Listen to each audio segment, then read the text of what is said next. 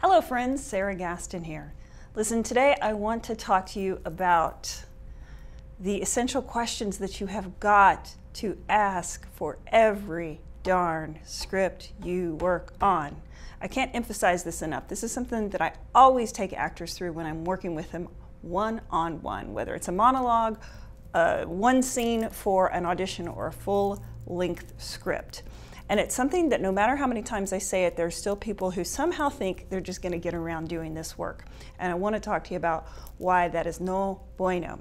Because these essential questions set up a world for our characters to occupy.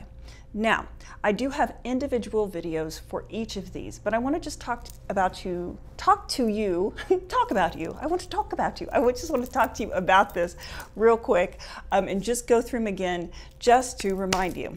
So the first thing that you want to ask is, who am I? Okay, so understand who the character is, their worldviews, their background, the situation and life circumstances they find themselves in. Second question is, where am I? Okay, where are you? Geography determines a lot about our behavior. The next question is, who am I talking to? And in tandem with that is, what is our relationship? You've got to be crystal clear about who you're talking to and how you feel about them.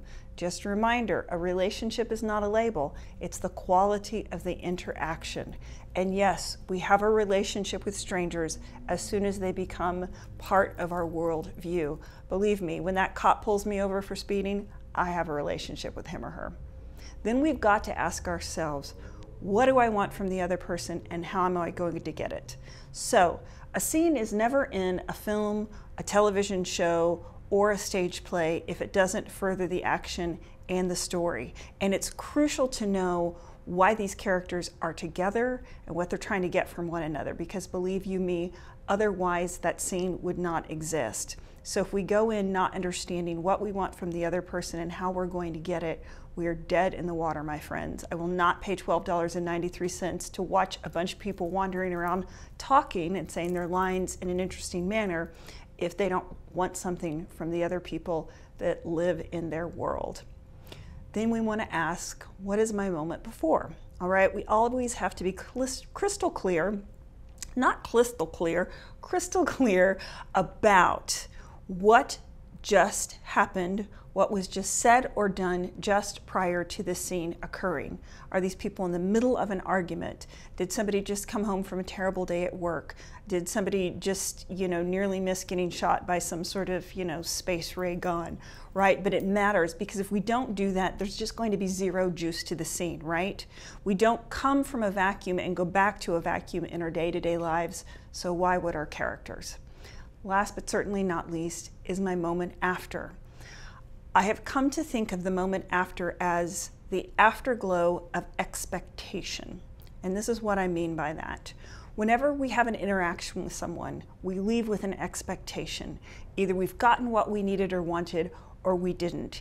And we're always waiting to see what's next. If your character at the end of a scene is not waiting for what's next and thinking about it and plotting it and planning for it, then we will see absolutely no gears turning, and you will have an actor awkwardly standing there with what I call dead shark eyes, looking at their, focal point, thinking, well, I've stopped talking, dummy. Don't you know that the scene is over? Let me tell you, especially in film and television, so much of our shots are about people thinking, internalizing, processing, planning, plotting, etc. It's not about talking. So you have got to get comfortable with the silent, quiet moments and know what to do with them mentally so that we can see it on your face. All right, that was just a down and dirty rundown of those, but they're all essential. You've got to do them every single time. And as I've said, I have individual videos on each of these bullet points. Okay, friends, I hope this was helpful. If I were you, I'd watch this video over and over again, get it implanted into your brain, because believe you me, if you can get real clear about all these items, your job as an actor is going to be infinitely easier, I promise. Okay, thank you so much for watching. If you like this video, please share with your friends. Please like and subscribe us on YouTube, because Often there are things that will drop on YouTube that I don't necessarily advertise, but there's a lot of great content, and you'll be the first to hear about it if you subscribe to my YouTube channel.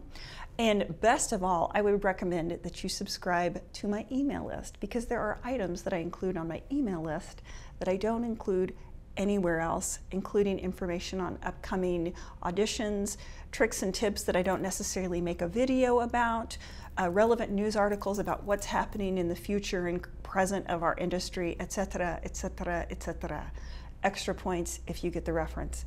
As always, my friends, stay safe and break a leg out there.